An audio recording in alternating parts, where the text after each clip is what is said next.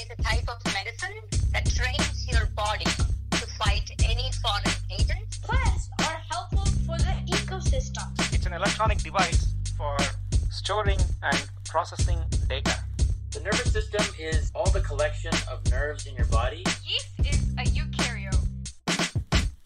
Welcome to Spectacular Science, where it's all about science, with your host, Akshay. Hey listeners, welcome back to this episode of Spectacular Science. I'm your host, Akshay. I'm really excited for this episode because I'm actually going into space. Wow, this is going to be really fun.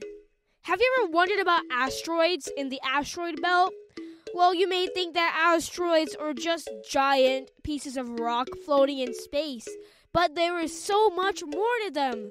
There are even specific types of asteroids. And in this episode, you're going to be traveling to space with me to figure out what asteroids really are and the main types of asteroids. Come on, get your spacesuit and all space snacks ready because we're going on a long interstellar road trip to the asteroid belt. Okay, just gotta get strapped into the rocket. Be right back.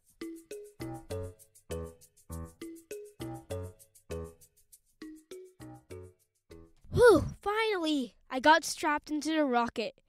Okay, now it's time for the countdown. 10, 9, 8, 7, 6, 5, 4, 3, 2, 1, and lift off! Whoa, this is a really bumpy ride. Oh, we're finally out into space. Oh, this is really shaking me up. Oh, hold on. We're approaching the asteroid belt. Whoa, it's shaking me up. Whoa. Oh, I can see it finally. We're approaching it again. Finally, we have reached the asteroid belt. How are you feeling, listeners? Great. Now, let's just shake it off. Oh, that travel was very, very, very, very, very rough. But we got here in one piece. Finally.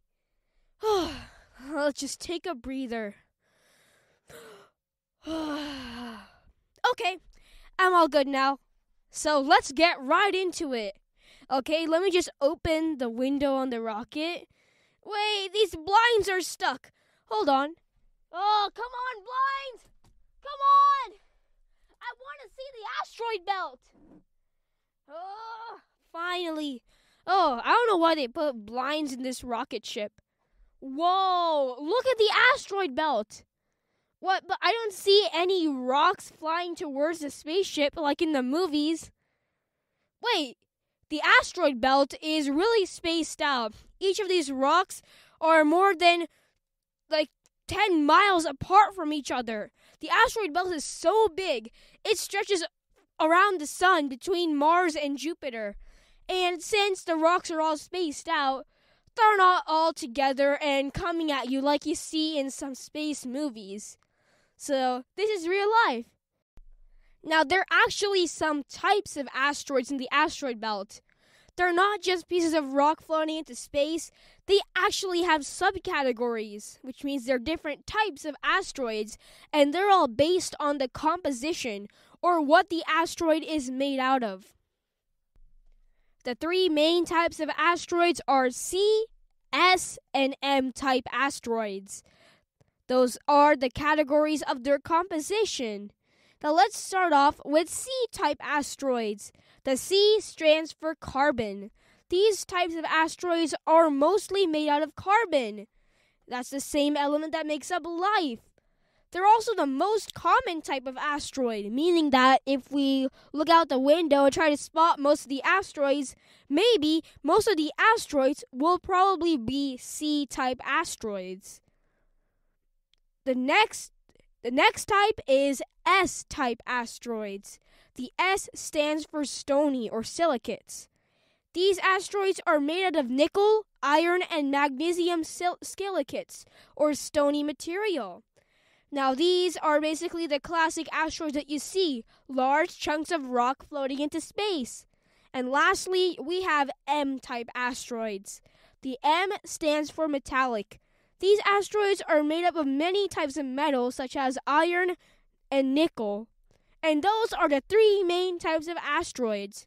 Now that we know the three main types of asteroids, how did asteroids get in our solar system in the first place?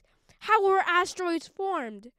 Well, billions of years ago, the solar system was just a little baby solar system with a few planets and an ever-growing sun.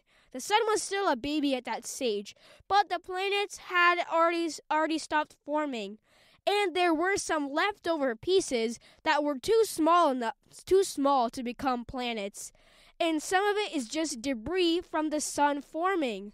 And that all debris and leftovers that was left, well, that is what the asteroids are.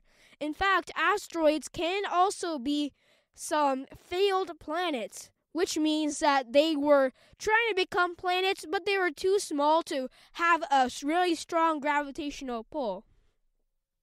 That's how asteroids were formed billions of years ago, when our solar system was still forming. And the asteroids that we see out in space, those asteroids in the asteroid belt may have actually brought life to Earth. And so did comets, as we know in some of our earlier episodes. Asteroids may have brought some of the elements needed for life, such as the carbon from these C-type asteroids. And they may even brought water in the form of ice to Earth. Scientists are still searching for more evidence to find out if asteroids are really the source of our existence and the source of life on Earth. That's amazing! Wow.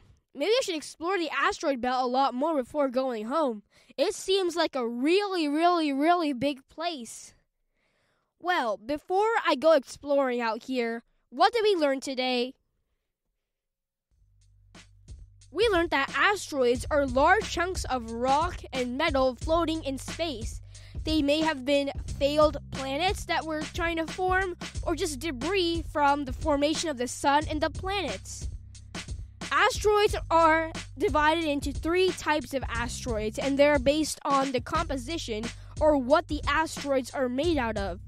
The three main types are C, S, and M-type asteroids. The C stands for carbon asteroids, the S stands for stony or silicate asteroids, and the M stands for metallic asteroids. Asteroids are really important and may have even brought life to Earth. Scientists are still searching for more evidence to find out for sure. Thank you so much for listening to this episode of Spectacular Science. Spectacular Science is produced and hosted by me, Akshay. Our theme song is by Charan Ramachandran, and additional music is also by Charan Ramachandran. Special thanks to Varun Ramachandran. Please visit spectacularsci.com, our website, where you can find interactive activities, articles, and blog posts. You can also sign up for the Spectacular Science membership, where you can get bonus episodes, activities, and the fact of the day, which is a fun science fact every day. Sign up at spectacularsci.com/membership. That's spectacularsci.com/membership. Please subscribe or follow Spectacular Science wherever you're listening right now. It could be Apple Podcasts, Google Podcasts, Spotify, or Amazon Music. Just click that follow button and you'll get lots of notifications when episodes are out, and you'll also encourage me to keep making more episodes. Thank you so much for your support. Thanks for listening, and we'll see you on the next episode of Spectacular Science next week. Bye! Keep thinking about science!